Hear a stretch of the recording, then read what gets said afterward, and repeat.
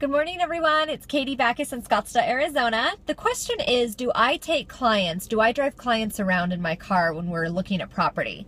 The answer is absolutely. If I can get someone in my car, it means that we're spending quality time and really building on our relationship.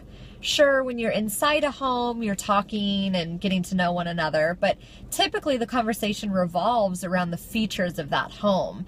So when I have a client in the car, I'm really getting to know them, their personality, their sense of humor, and solidifying our relationship. I think it's absolutely crucial in this business. So I always offer to at least drive them around. Of course, it's their decision if they want to follow me, and that's fine too.